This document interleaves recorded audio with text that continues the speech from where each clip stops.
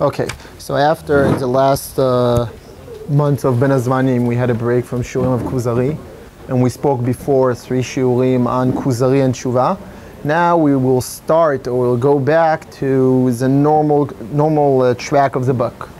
As we said already before, the book starts with a story, with a basic story of the king of the Kuzarim that tried to worship God, and he worshipped him in the best way that he has, in his best ability, we can put it this way, and his action, he did a lot of actions and had a great philosophy, but in the same time, an angel revealed himself to him in a dream and told him, your meanings are good, but your actions are false. And the dream happened again, and the king decides to do what?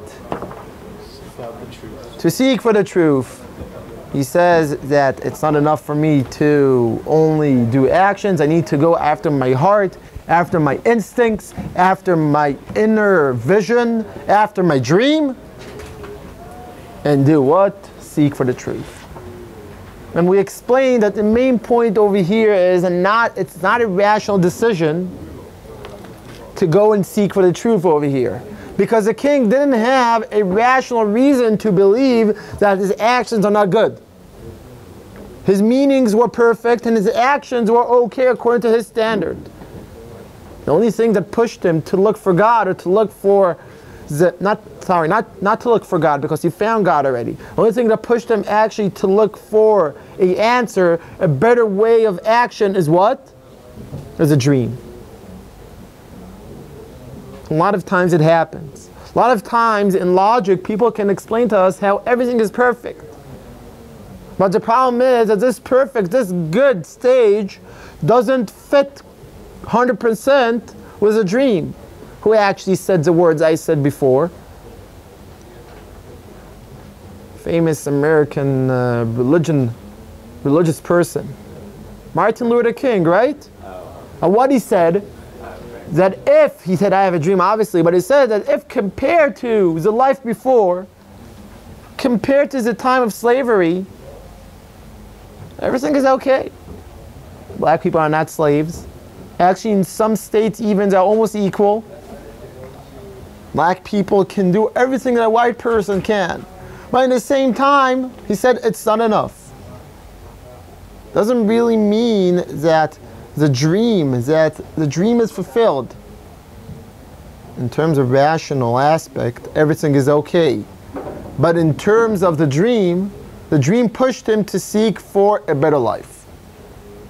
And as we go on, in some way exactly the same happened to the king, to the Kuzari.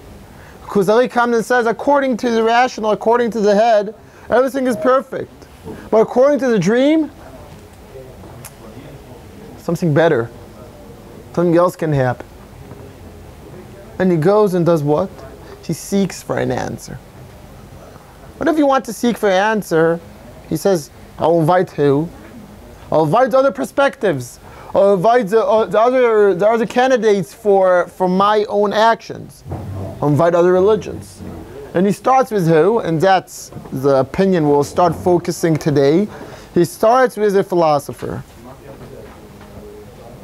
Now, we need to remember when the Kuzari presents, when Rabbi Yehuda Halevi presents a philosopher, he doesn't speak about the philosopher of the time of the Kuzari. Rabbi Yehuda Halevi lived 400 years after this story. He speaks about the philosophy of his own time. Actually, the main philosophers of his time are two, Ibn Sina and Ibn Rashda. Both of them are Muslim philosophers.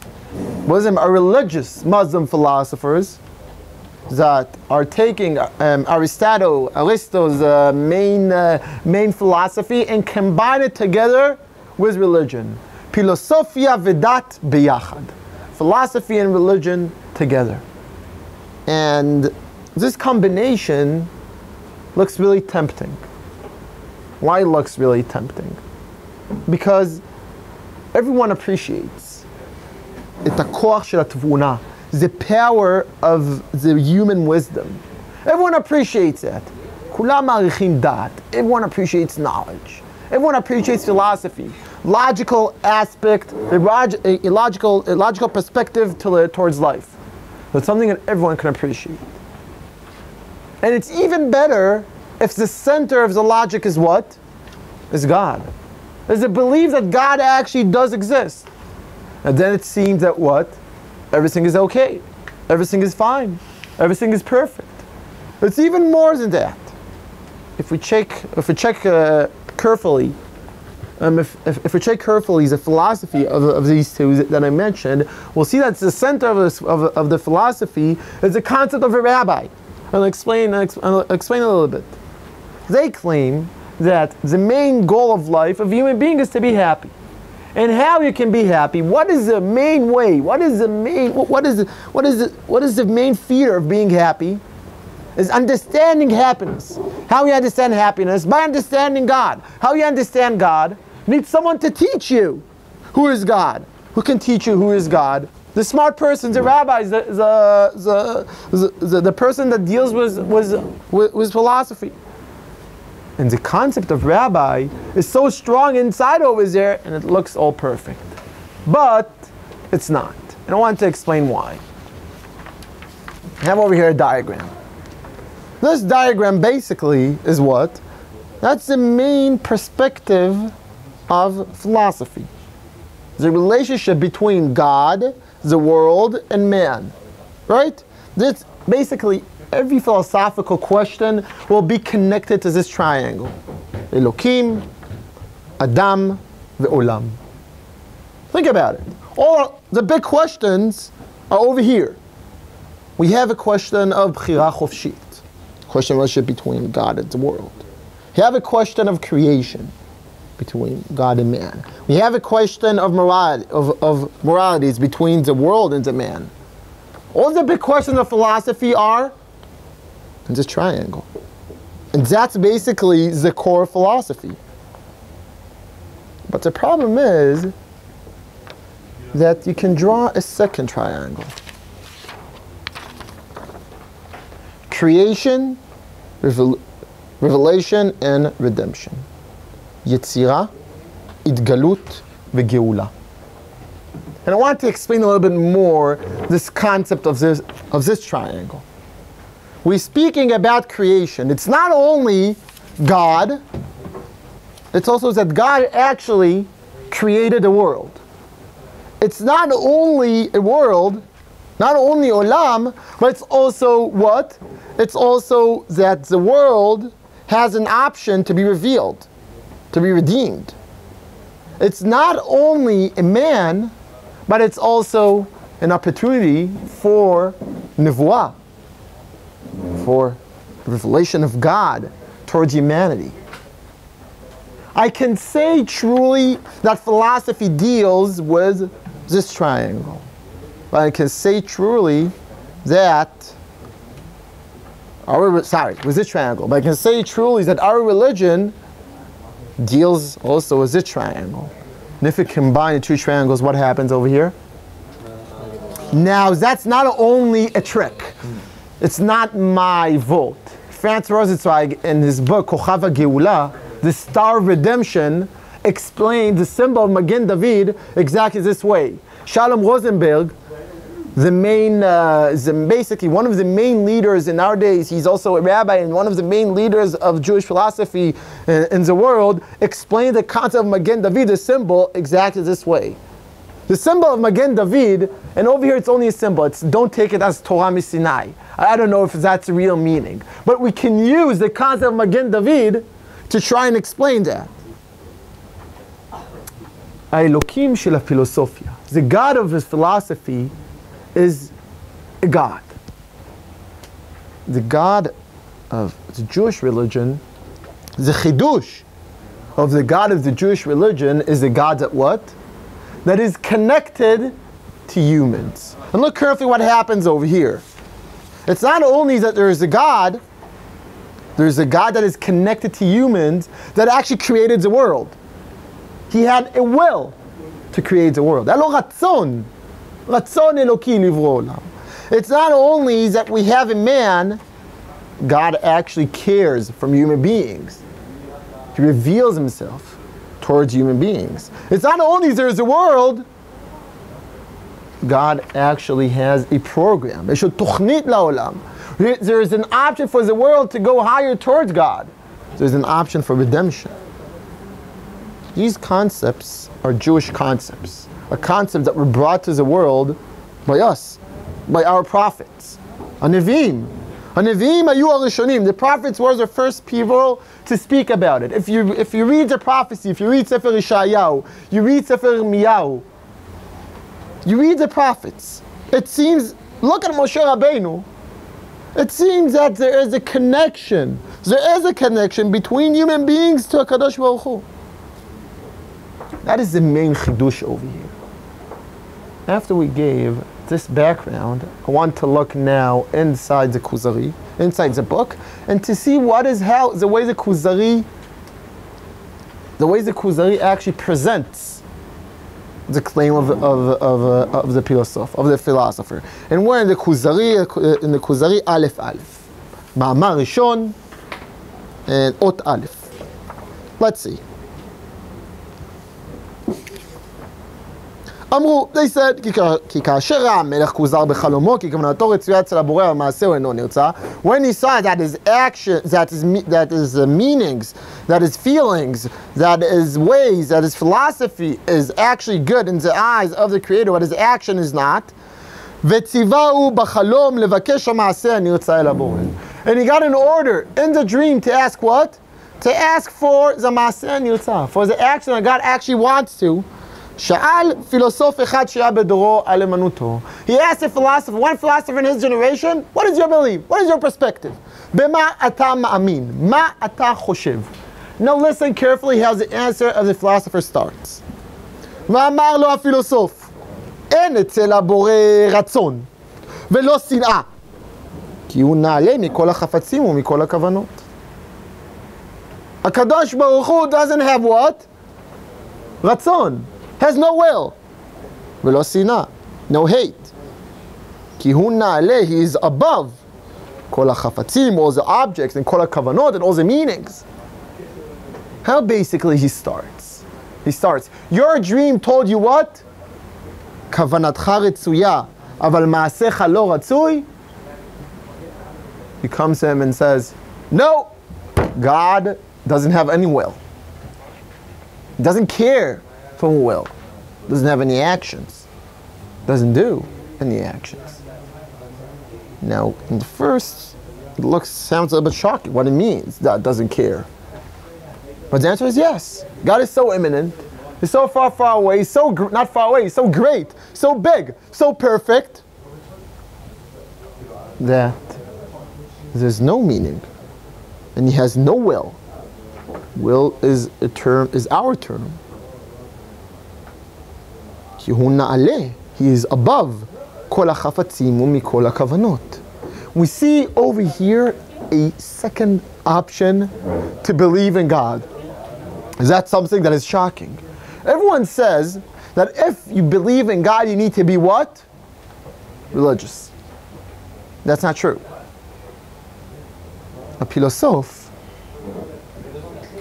the believer, the philosophe shema'amin, the philosopher that actually believes, he says otherwise. And we see it a lot.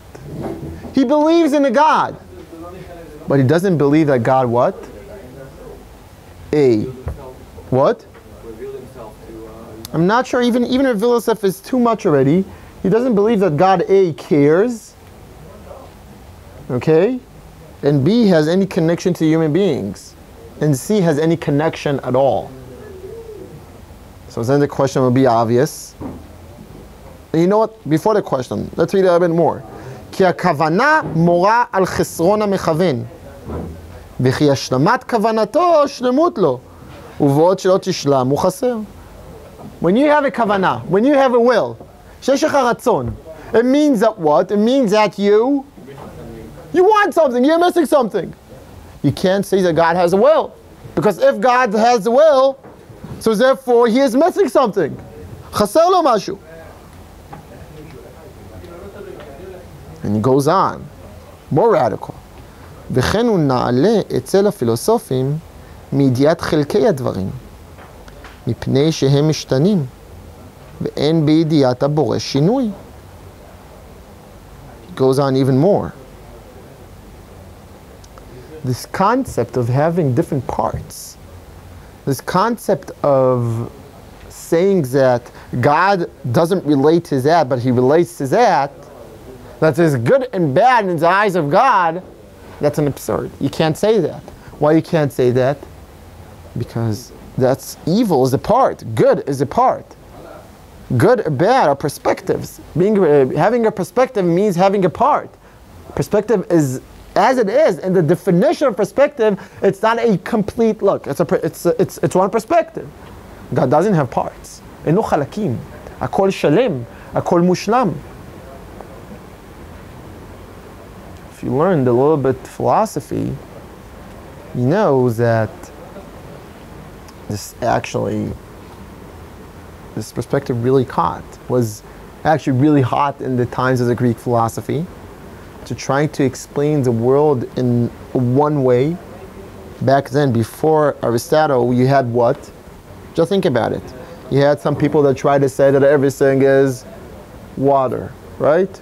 Or everything is complete, everything is something.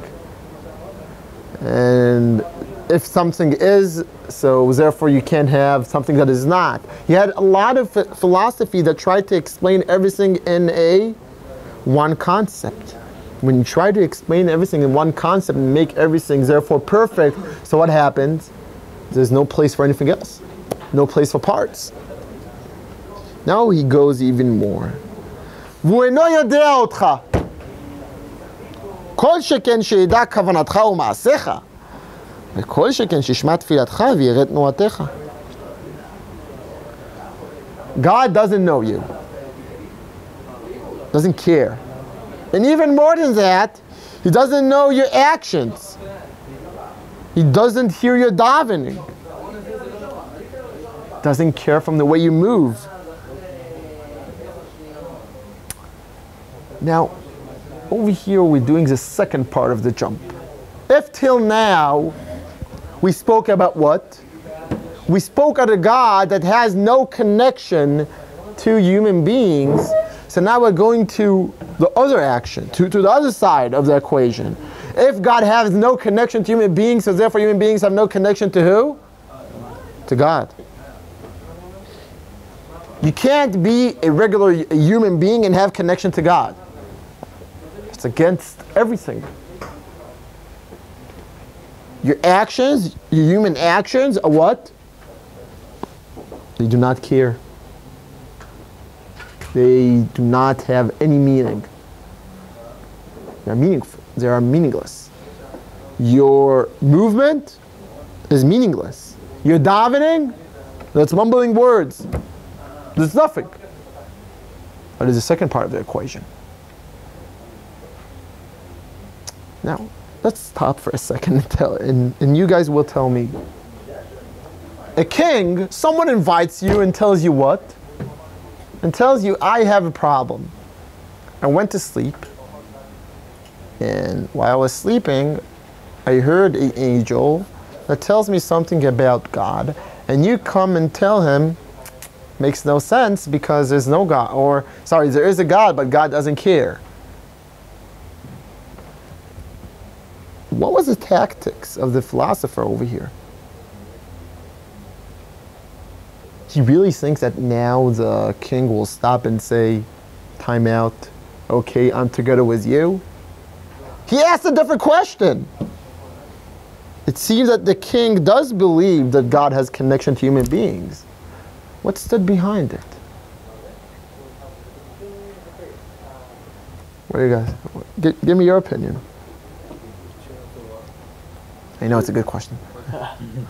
Well, what's the philosopher's intention? Yeah, you come and ask. It's like me. It's a dream. To try and tell him his dream's a waste of time. It's just a dream. It's meaningless. But he believes in the dream. So he's telling the king, well, He's still trying. Well, you should. But why the king would choose to listen to him? I'll give you. Because he can stay the way he is. And it's easy just to dismiss the problem. Easy to dismiss a problem. Say it even more. Say it even more. Gedalia said, "Beautiful, stay who is." Say it more than that. He doesn't have to Doesn't have to improve, say more than that, a little bit more. He doesn't have to change. That's the same. Improve and change, it's almost the same. I would say it's rational. That's what I would Found his answer, capiche the end. Like, he doesn't have to keep on working to find the truth. I would say I would use everything, all the answers you guys gave me, and I'll go even to the next step. I would say that there's, in some way, that is the default. And I'll try to explain what I mean.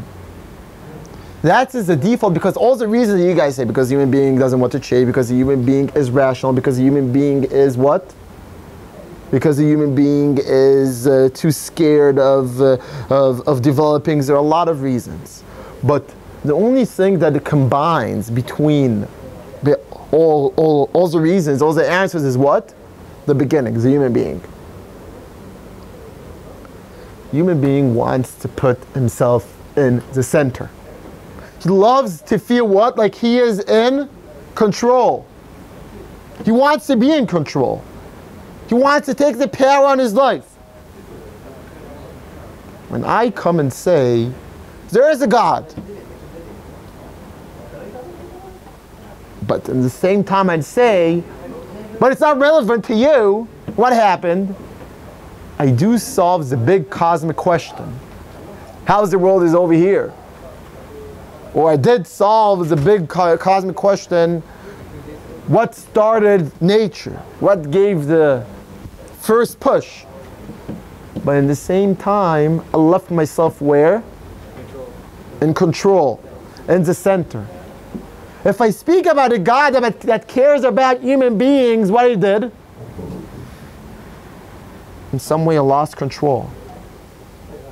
In some ways I looked on the world and I understood how small I am. If you know that in terms of astronomy, the world, people believe that the world is where? In the center. Why the human instinct is to say that the world is in the center? Why? Because you want to be the center of everything. Because it's scary to understand that we are not the center. It's scary to understand that what? That there are bigger forces in us out there. And even more, if there is prophecy, if there is redemption, we understand that what? Not everything depends on us. There are two sides to tango. You say it in English? It takes two to tango. It takes two to tango. Imagine someone dances tango by himself. So that's the reason of a philosopher. Basically, the philosopher comes and basically puts it out there. He says, you know what? You asked me one question, but I'm giving you a different option. Forget God. He's there, but forget the actions. Because I'll put you in the center. I'll put your actions in the center. What is the problem with this type of perspective? You tell me. Why you guys feel uncomfortable with this type of perspective? Because then what? Then what? Nothing has a meaning? I know nothing has a meaning. I mean, there is a meaning. If you give something a meaning, there's a meaning. You still ask why are we here? What do you mean? Go on with the question. What's our, you can say why either we were created or what's our purpose? Oh, there's still a question. This triangle doesn't solve our biggest problem. What is our purpose? In some ways, the philosopher doesn't believe that we have what? That we have a purpose. And why he doesn't believe that he has a purpose? Because what is the purpose? What is the purpose? Is the cause that is higher than you. Is a cause that is better than you. You have a purpose. The philosopher doesn't believe that there is a purpose. You have your own life. Live your own life. Let's go on. ואם יאמרו הפילוסופים שהוא ברכה, הם אומרים זה על דרך העברה. מפני שהוא עילת העילות בבריאת כל נברא. לא מפני שהוא בכוונה מאיתו, ולא ברא מעולם אדם, כי העולם קדמון. What we have over here.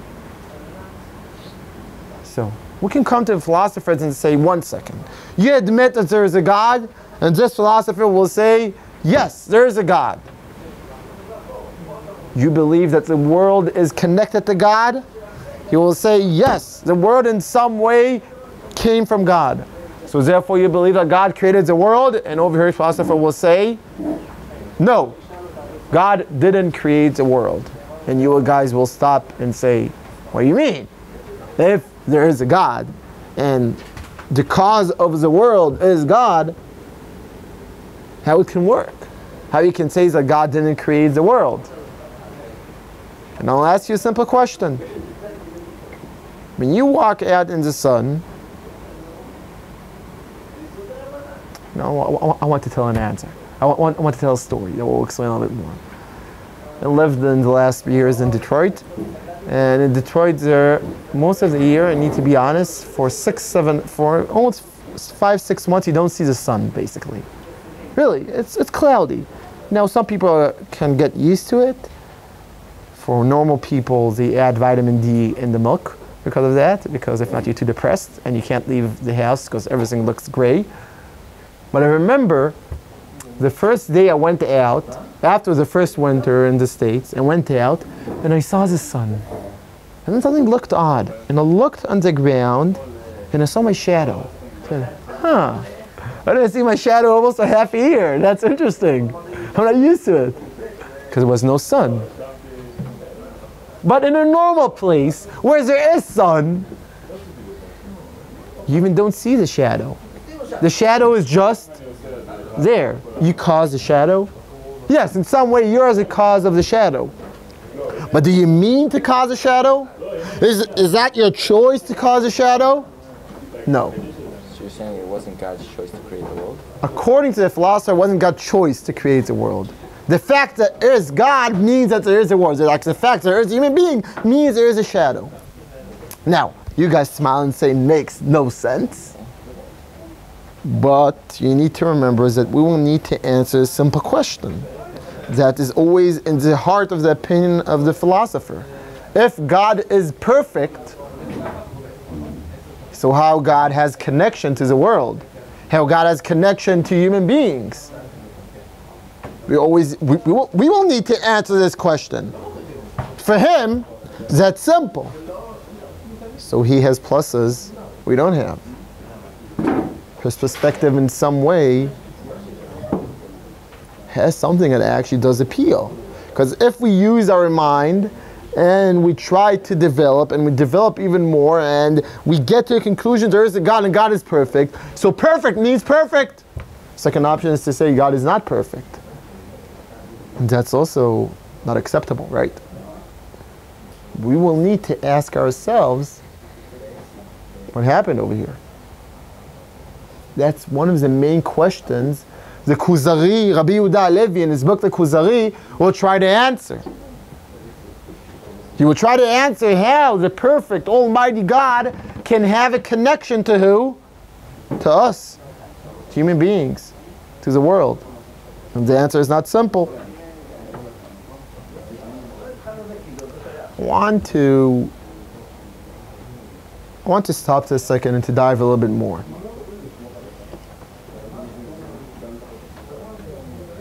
There's a movie, Catch Me If You Can.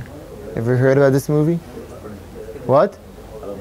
It's a great movie. It's about a person that changes his identities from the age of 15. He plays a lot of people, and because he plays so many people, he forgets what? In some way, he forgets who he... Exactly. And he needs actually to try and figure it out. Mihu, Mahu. He has all the time a mask on his face. Not a literal mask, but a image. There's always an image. In some way, his own personal core, his own identity is complicated. I'm not sure if it was, I'm not sure if it's over there.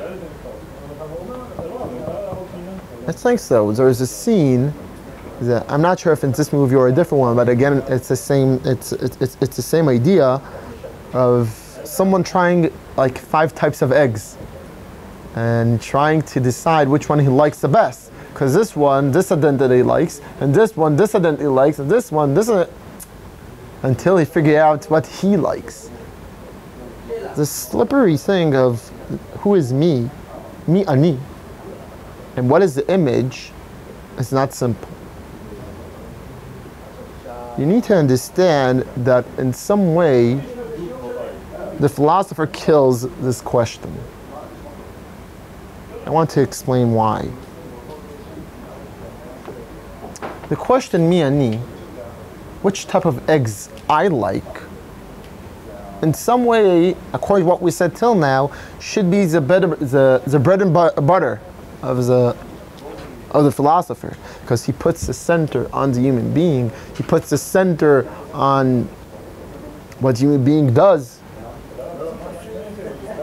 But the question, listen carefully, the question which type of eggs I like more has the assumption that in some way it is important to know for yourself what you like more.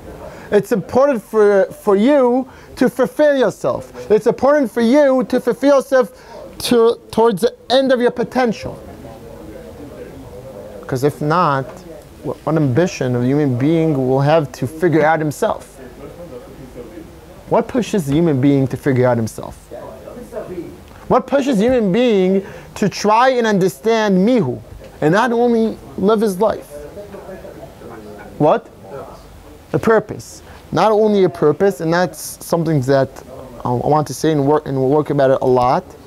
An external purpose. What I mean an external purpose?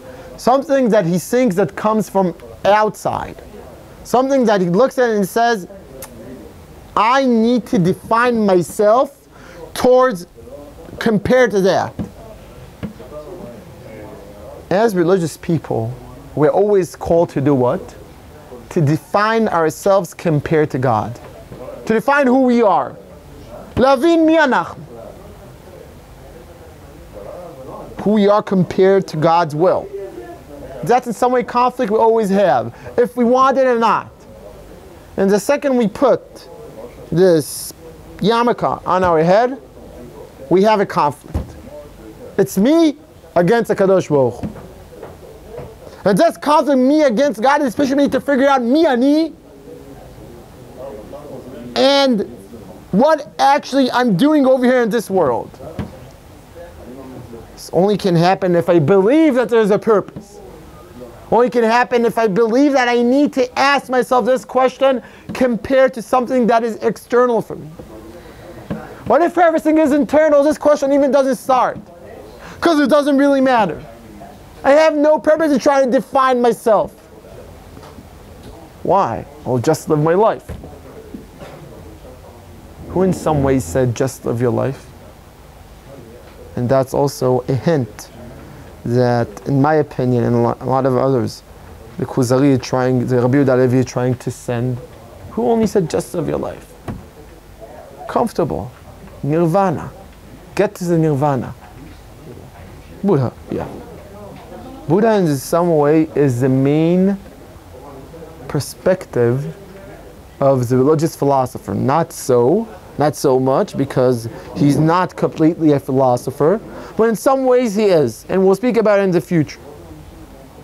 And Rabbi Yehuda Halevi is like, has this tension with the Eastern religions. And tension we'll speak about in the future. I want to stop over here. And I think that next week we will finish basically the opinion of the philosopher, and we will jump a little bit, and we'll start, so really interesting, the opinion of the Christian. Okay? Yom Tov.